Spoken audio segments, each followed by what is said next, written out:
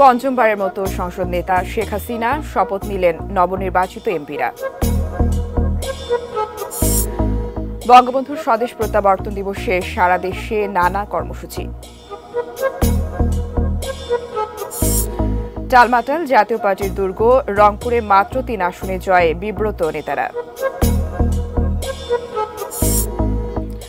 Heavyweight প্রার্থীদের হার, জনমনে নানা প্রশ্ন, নানা অভিযোগ।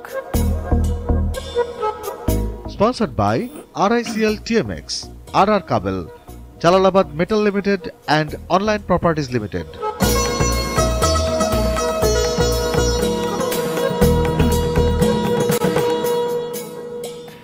ATN নিউজ দেখছেন। সারা দেশের সবশেষ খবরাখবর নিয়ে ATN নিউজের নিয়মিত আয়োজন দেশের খবরে আমন্ত্রণ জানাচ্ছি আমি ফারহিন ইসলাম। শুনছিলেন সংবাদ শিরোনাম, এবারে বিস্তারিত। শপথ নিলেন দ্বাদশ জাতীয় সংসদ নির্বাচনে নির্বাচিত আওয়ামী লীগ, জাতীয় পার্টি এবং স্বতন্ত্র সংসদ সদস্যরা। এদিকে আওয়ামী লীগের সংসদীয় দলের সভায় দ্বাদশ জাতীয় সংসদের সংসদ নেতা ও আওয়ামী লীগের সংসদীয় দলের নেতা নির্বাচিত হয়েছেন দলের সভাপতি ও প্রধানমন্ত্রী শেখ হাসিনা। সকাল 10টায় জাতীয় সংসদ ভবনে স্পিকার ডক্টর শিরিন শারমিন চৌধুরী প্রথমে আওয়ামী লীগের 222 জন সংসদ সদস্যকে শপথ বাক্য পাঠ করান। এরপর শপথ নেন স্বতন্ত্র সংসদ সদস্যরা। স্বতন্ত্র 62 জন সংসদ সদস্যকে শপথ পাঠ করান স্পিকার। সবশেষ দুপুর 12টায় জাতীয় পার্টির 11 জন সংসদ সদস্যকে শপথ বাক্য পাঠ করান। এর আগে নিয়মানুযায়ী স্পিকার নিজের শপথ গ্রহণ করেন। শপথ নিতে সকাল থেকে নবনির্বাচিত সংসদ সদস্যরা জাতীয় সংসদ ভবনে আসতে শুরু করেন। শপথ গ্রহণ শেষে সংসদ সদস্যরা শপথ বইয়ে স্বাক্ষর করেন। এরপর সচিবের দপ্তরে অন্যান্য আনুষ্ঠানিকতা শেষ করেন তারা।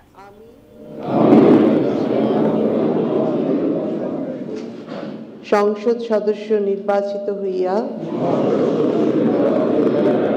সশ্রদ্ধ চিত্তে শপথ বা দৃঢ়ভাবে ঘোষণা করিতেছি যে আমি যে কর্তব্যভার গ্রহণ করিতে যাইতেছি তাহা আইন অনুযায়ী ও বিশ্বস্ততার সহিত পালন করিব।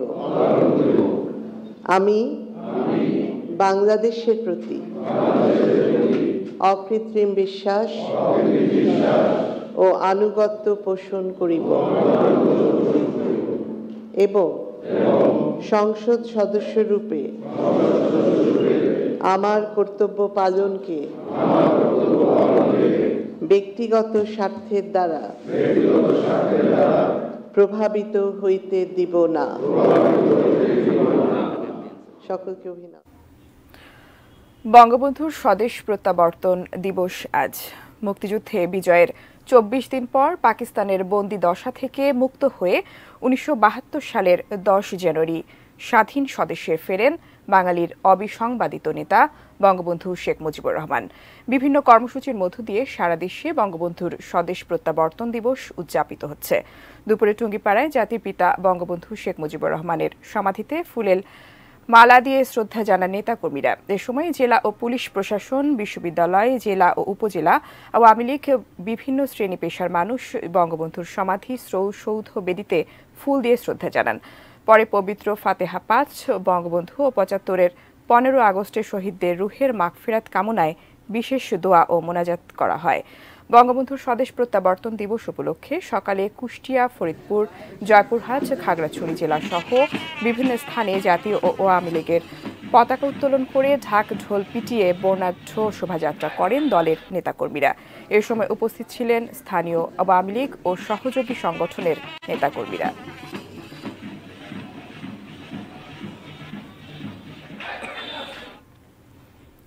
জাতীয় পার্টির এক সময়ের দুর্গে এখন নৌকা আর স্বতন্ত্রের হানা। টালমাটাল জাতীয় পার্টি। গোটা রংপুরে বিভাগে মাত্র 3টি আসনে জয়বিব্রত দলের হাইকমান্ড। কেন এই শোচনীয় বিপর্যয়? কিশোর জাহানকে সঙ্গে নিয়ে জানাচ্ছেন সাব্বির আহমেদ। 2018-র পর 2024 সালে আবারও ভোট। শান্তিপূর্ণ পরিবেশে এবারের ভোটে ক্ষমতাসীন দল 222টি ও স্বতন্ত্ররা ৬২টি আসন পেয়েছে, জাতীয় পার্টি পেয়েছে মাত্র ১১টি আসন। এবারও নানা নাটকীয়তার পর ভোটে আসে জাতীয় পার্টি। আওয়ামী লীগের সঙ্গে ২৬টি আসনে সমঝোতা হলেও নির্বাচনে প্রার্থী দেয় ২৮৩টি আসনে। তবে জয় পেয়েছে সমঝোতার ১১টি আসনে। নৌকা না থাকলেও বাকি ১৫টি আসনে স্বতন্ত্র প্রার্থীর কাছে হেরে গেছে লাঙ্গলের জাতীয় পার্টি। একসময়ে লাঙ্গলের দুর্গ রংপুর ক্রমেই জাতীয় পার্টির হাতছাড়া হয়ে যাচ্ছে। ২০০১ সালে রংপুর বিভাগের ৩৩টি আসনের মধ্যে ১৪টিতে জয় পেয়েছিল প্রয়াত হুসেইন মোহাম্মদ এরশাদের গড়া জাতীয় পার্টি।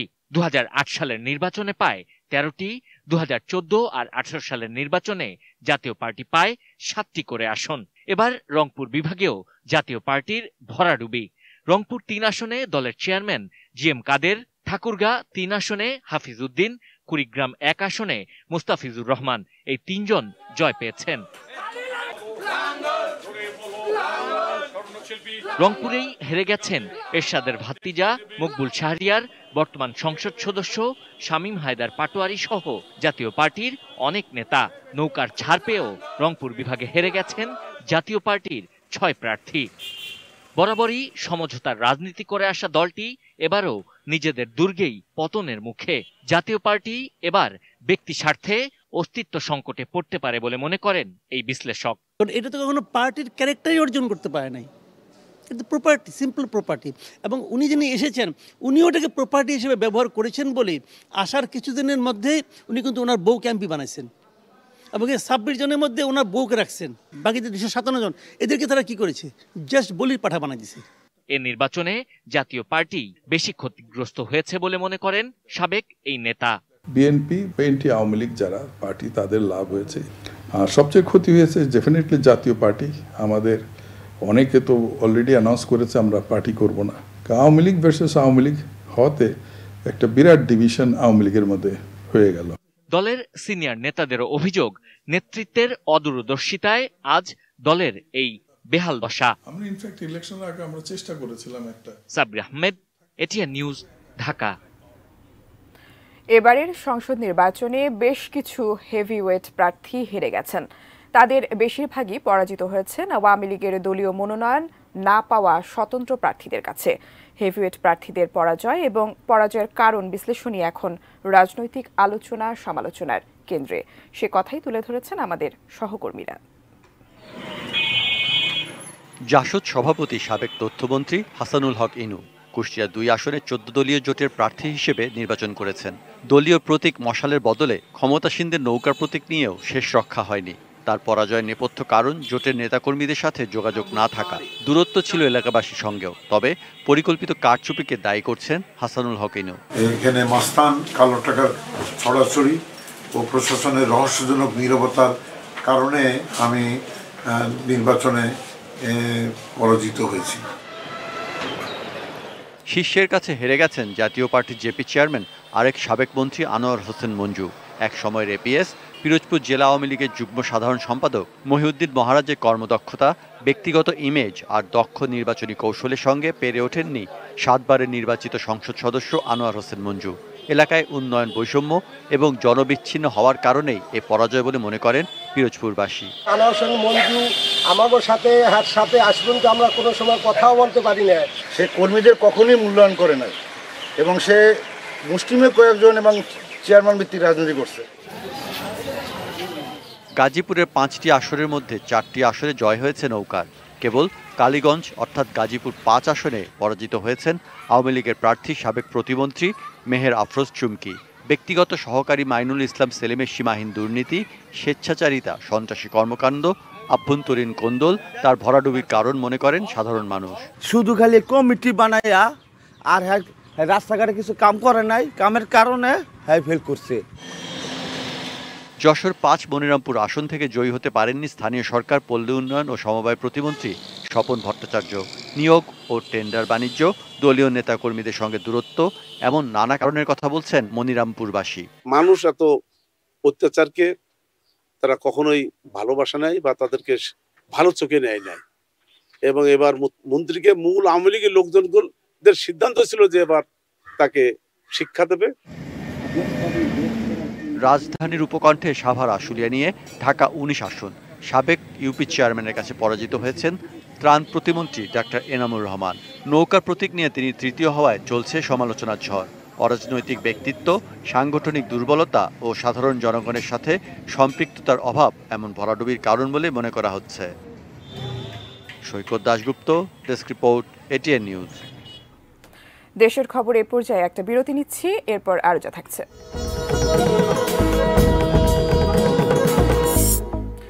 কয়েক জেলায় মাঝারি শৈত্যপ্রবাহ, শ্রীমঙ্গলে সর্বনিম্ন তাপমাত্রা 11.5 ডিগ্রি।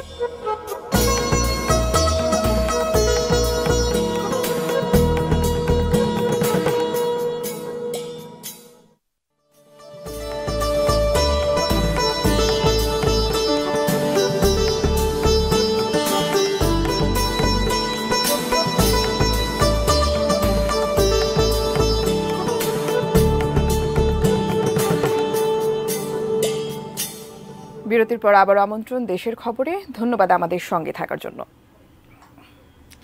নারায়ণগঞ্জের 5টি আসনে বিজয়ী সংসদ সদস্যরা আজ শপথ নিলেন। নির্বাচনে 5টি আসনের মধ্যে 4টিতে আওয়ামী লীগ এবং 1টিতে জাতীয় পার্টির প্রার্থী জয়ী হয়েছেন। নির্বাচিত সংসদ সদস্যদের কাছে সাধারণ মানুষের প্রত্যাশা কি জানাতে শহরের বঙ্গবন্ধু সড়ক থেকে যুক্ত হচ্ছেন সহকর্মী আব্দুস সালাম। সালাম, যেমনটা জানাচ্ছিলাম যে 4টিতে নৌকা এবং 1টিতে লাঙ্গল প্রার্থী জয়ী হয়েছেন, সাধারণ মানুষ আসলে কি বলছেন, তারা আসলে তাদের প্রত্যাশার বিষয়টি আসলে নিয়ে কি বলছেন তারা?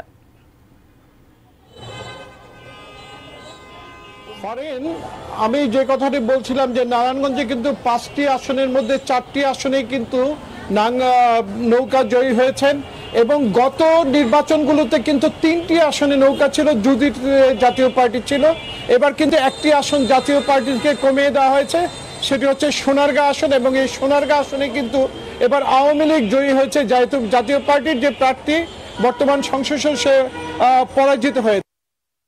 নারায়ণগঞ্জের মানুষের কিন্তু এবার অনেক প্রত্যাশা এই 5টি আসনেই, কারণ গত 5 বছরে কিন্তু তেমন কোনো উন্নয়ন চোখে পড়েনি, এবং যে কারণে কিন্তু নারায়ণগঞ্জের মানুষের প্রত্যাশা, বিশেষ করে শীতলক্ষ্যা নদীর নাব্যতা বৃদ্ধি এবং এইটাই শীতলক্ষ্যা নদীর পুনর্খনন, শীতলক্ষ্যা সেতু, পঞ্চপটি থেকে মুন্সিগঞ্জ পর্যন্ত ফ্লাইওভার, যেগুলো নির্বাচনী প্রতিশ্রুতি ছিল, এগুলো কিন্তু বাস্তবায়নের জন্য নারায়ণগঞ্জের মানুষ প্রত্যাশা করছে। পাশাপাশি কিন্তু নারায়ণগঞ্জ হাইওয়ে সড়ক, যেগুলো ঢাকা চট্টগ্রাম মহাসড়ক এবং ঢাকা সিলেট মহাসড়ক, এই সড়কগুলো যেগুলো নারায়ণগঞ্জের উপর দিয়ে চলে গেছে, এগুলো কিন্তু আরও সম্প্রসারণের কাজ চলছে। এই সম্প্রসারণের কাজগুলো যাতে দ্রুত সম্পন্ন হয়, সেগুলো কিন্তু নারায়ণগঞ্জের মানুষের এবারে প্রত্যাশা। এবং আমি বলে রাখি যে নারায়ণগঞ্জে কিন্তু 20 লাখ ভোটার, এই 20 লাখ ভোটারের মধ্যে এবার কিন্তু 33% ভোট কাস্ট হয়েছে। এই 33% ভোটে কিন্তু ক্ষমতাসীনদের অনুকূলে গেছেন, সুতরাং প্রত্যাশাটা কিন্তু থেকেই যাচ্ছে, এবং এই প্রত্যাশা অনুযায়ী নারায়ণগঞ্জের প্রাচ্যের ডান্ডি সেটি ফেরত আসবে, এবং নারায়ণগঞ্জে যে গার্মেন্ট শিল্প সেগুলো আরো সম্প্রসারণ হবে, এবং পাশাপাশি কিন্তু প্রত্যাশা করি। আব্দুস সালাম, আপনাকে ধন্যবাদ। দর্শক সহকর্মী আব্দুস সালাম যুক্ত হয়েছিলেন নারায়ণগঞ্জের বঙ্গবন্ধু সড়ক থেকে। যাচ্ছি পরের খবরে। ঝিনাইদহে নির্বাচন পরবর্তী সহিংসতায় আওয়ামী লীগ কর্মী বরুণ ঘোষ হত্যায় জড়িতদের গ্রেপ্তার ও শাস্তির দাবিতে মানববন্ধন কর্মসূচি পালিত হয়েছে। সকালে শহরের পোস্ট অফিস মোড়ে এই কর্মসূচির আয়োজন করে ঝিনাইদহের SSC 94 ব্যাচের শিক্ষার্থীরা। এতে ব্যানার, ফেস্টুন নিয়ে নিহতের সহপাঠী, বন্ধু, স্বজন ও এলাকাবাসী অংশ নেন। মানববন্ধনে বক্তারা হত্যাকারীদের দ্রুত গ্রেপ্তার ও আইনের আওতায় আনার দাবি জানান। গতকাল মঙ্গলবার বরুণ কুমার ঘোষ বাড়ি থেকে বের হয়ে ঘোষপাড়া ব্রিজ মোড় এলাকার একটি দোকানে বসেছিলেন। এ সময় 5 থেকে 7 জন দুর্বৃত্ত তাকে এলো পাথারি কুপিয়ে গুরুতর আহত করে। স্থানীয়রা উদ্ধার করে ঝিনাইদহ সদর হাসপাতালে নিয়ে গেলে কর্তব্যরত চিকিৎসক তাকে মৃত ঘোষণা করেন। নিহত বরুণ ঘোষ দ্বাদশ জাতীয় সংসদ নির্বাচনে ঝিনাইদহ 2 আসনের পরাজিত নৌকা প্রতীকের প্রার্থী তাহজিব আলম সিদ্দিকীর সমর্থক ছিলেন।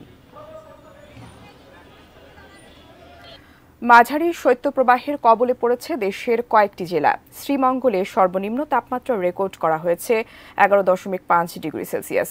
ঘন কুয়াশার সাথে পাল্লা দিয়ে উত্তরের কনকনে হিমেল হাওয়ায় ভোগান্তি বেড়েছে মৌলভীবাজারের জনজীবনে। জীবিকা নিয়ে শঙ্কায় পড়েছেন চা শ্রমিক, পাথর শ্রমিক সহ জেলার কয়েক লাখ শ্রমজীবী মানুষ। তীব্র ঠান্ডায় সবজি ক্ষেত ও বীজতলা নষ্ট হওয়ার আশঙ্কা করছেন কৃষকরা। শীতজনিত নানা রোগে আক্রান্তদের ভিড় বাড়ছে জেলার হাসপাতালগুলোতে। এদিকে ঘন কুয়াশার চাদরে ঢাকা পড়েছে সীমান্তবর্তী জেলা শেরপুর। শ্রমজীবী মানুষদের দুর্ভোগ সবচেয়ে বেশি। প্রচণ্ড ঠান্ডার কুয়াশায় ঢাকা নাটোর হাসপাতালে ডায়রিয়া, নিউমোনিয়া, জ্বরসহ শীতজনিত রোগীর সংখ্যা বাড়ছে। ঠান্ডার রোগবালাই থেকে রেহাই পেতে গরম কাপড় পরা ও বিশুদ্ধ পানি পানের পরামর্শ দিয়েছেন চিকিৎসকরা।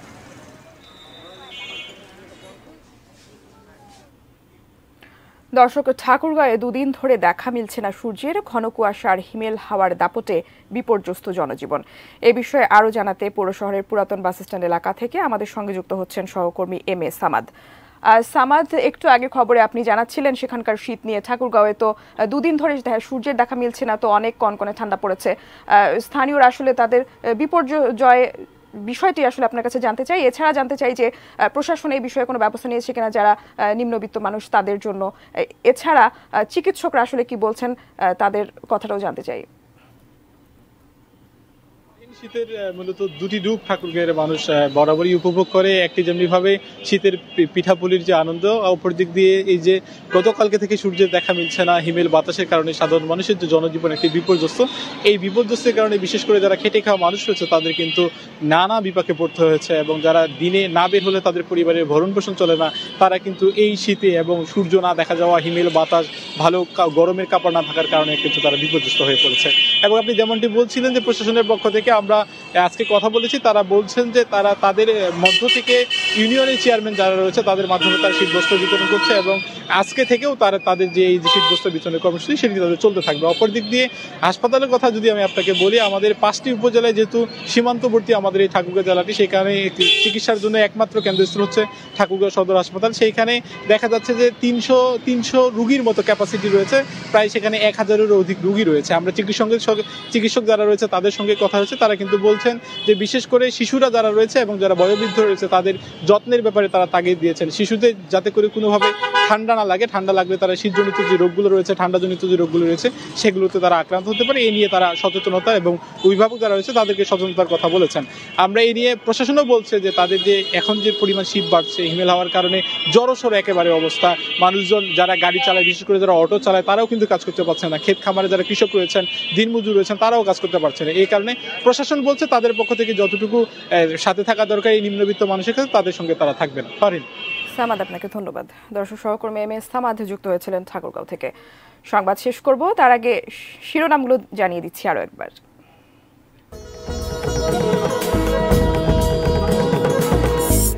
পঞ্চমবারের মতো সংসদ নেতা শেখ হাসিনা শপথ নিলেন নবনির্বাচিত এমপিরা। বঙ্গবন্ধুর স্বদেশ প্রত্যাবর্তন দিবসে সারা দেশে নানা কর্মসূচি। টালমাটাল জাতীয় পার্টির দুর্গ, রংপুরে মাত্র 3 আসনে জয়ে বিব্রত নেতারা। হেভিওয়েট প্রার্থীদের হার, জনমনে নানা প্রশ্ন, নানা অভিযোগ। কয়েক জেলায় মাঝারি শৈত্যপ্রবাহ, শ্রীমঙ্গলে সর্বনিম্ন তাপমাত্রা 11.5 degree. Sponsored by RICL TMX, RR Kabel, Jalalabad Metal Limited and Online Properties Limited. এই ছিল দেশের খবরে। সঙ্গে থাকার জন্য ধন্যবাদ সবাইকে।